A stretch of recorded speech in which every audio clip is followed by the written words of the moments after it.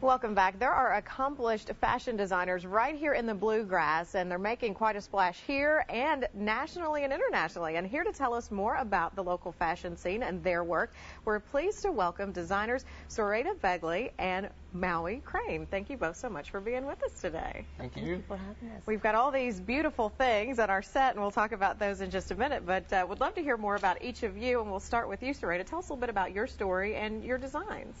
Well, I've been in Lexington for 11 years, and I'm originally from Honduras and came here because of my husband, and always had interested in fashion, and just happened that I found a lot of people here, who have the same interest in it. So we started working together about 3 years ago, and that developed the Lexington Fashion Collaborative. And you will see some of your work gracing magazine covers and layouts all over the country.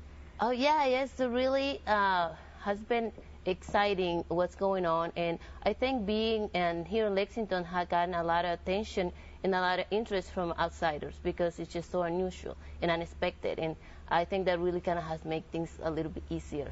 And we're seeing a couple photos of some of your beautiful pieces there now.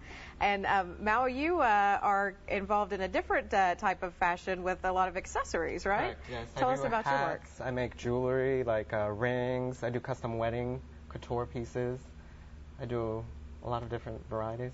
And you have gotten quite an honor to appear on a new show about fashion accessories? Correct. It's the sister show to Project Runway. It's called Project Accessories. I did a casting online, and they called me and they put me on the fast track because they love my work. And they saw my work from the future of fashion. And then I went to the casting in Chicago, and I stood in front of 4 judges, and they critiqued my work, and they loved it. And I get the response in 2 to 3 weeks. Well, we will all be keeping our fingers crossed that we'll get to see you on there. And you brought several pieces here with you today. Tell us about that. Starting over here, I have my piece from my armor collection. It's with a hat that I hand painted, and then I have my handmade custom rings, and some more wedding couture accessories in the front. And then this was one of the pieces that I actually showed on my application that I made for the show. And you were telling me in the commercial break a big honor and title for you as well? Yes. The Future Designer of the Year. I was 2011 from the Lexington Fashion Collaborative. Wow. Well, speaking of the Fashion Collaborative, I know this is something you founded, right, Soraya? Tell us about this and how it's bringing the fashion community together in Lexington.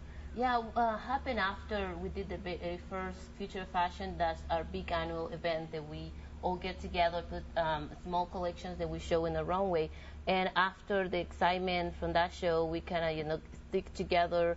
And this year we just had the 3rd annual Future of Fashion, and we're looking into founding a facility so we can have opportunity to kind of interact a little more with everybody, and also offer our services and our techniques or abilities with other emerging designers in the area that are interested in learning.